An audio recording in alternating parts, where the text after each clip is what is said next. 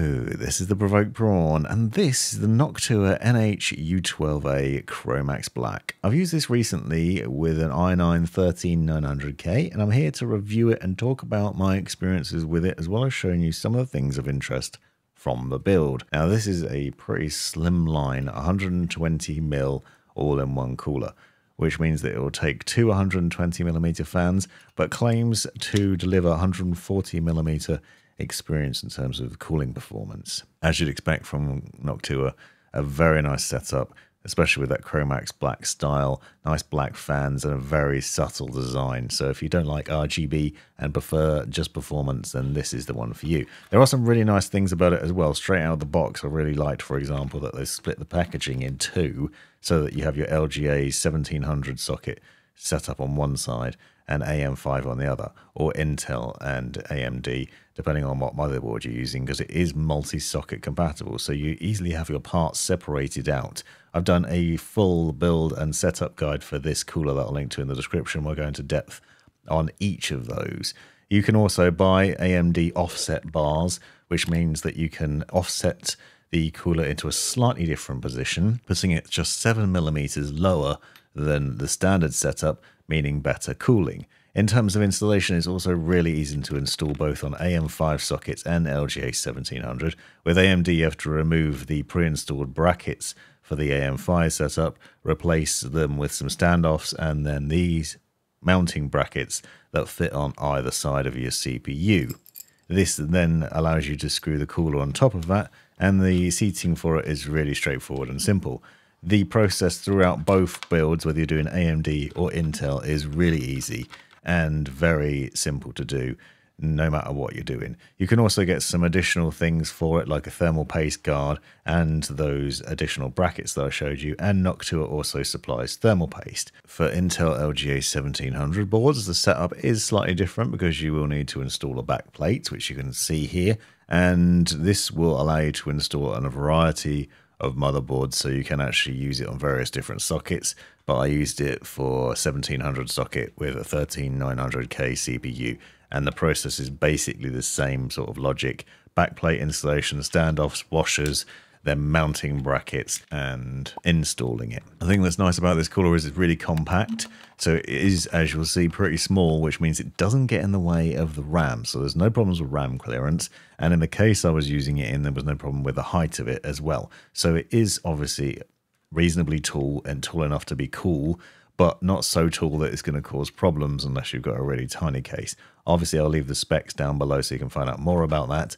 But what I found is the installation process is really straightforward, and it didn't cause me any headaches afterwards, and that's a benefit. There are other options and things to bear in mind as well with this.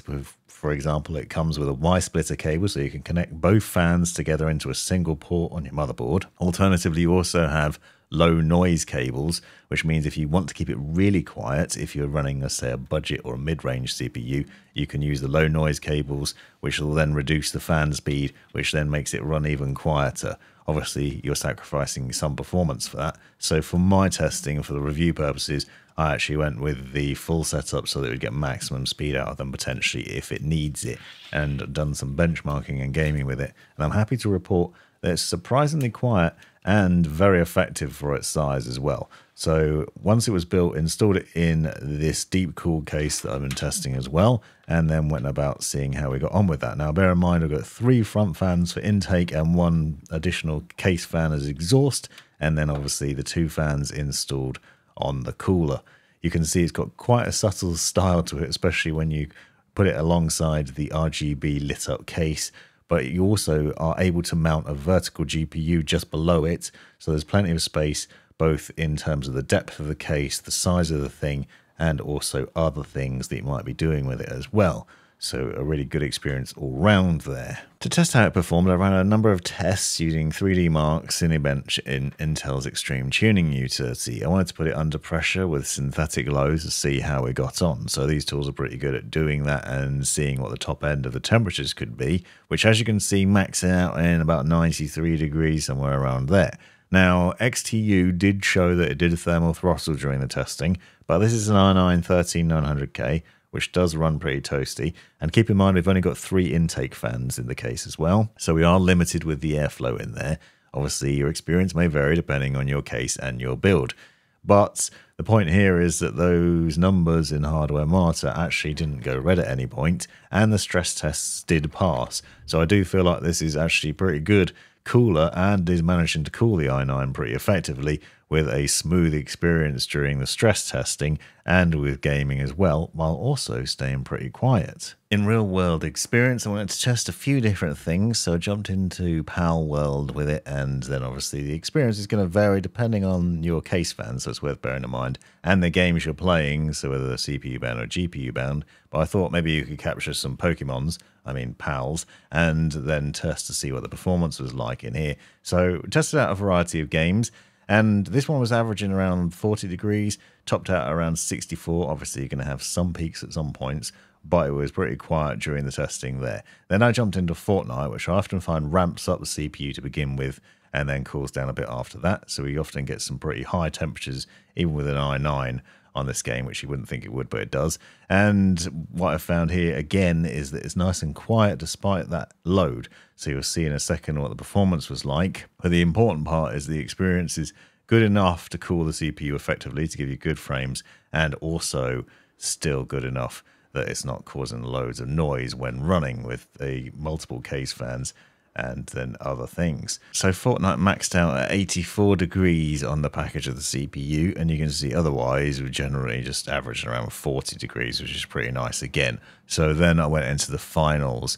So obviously testing a few different games to put it under load for just general day-to-day experiences, and you'll notice that the temps here are a lot lower than they were with Cinebench and with stress testing, which is what to be expected.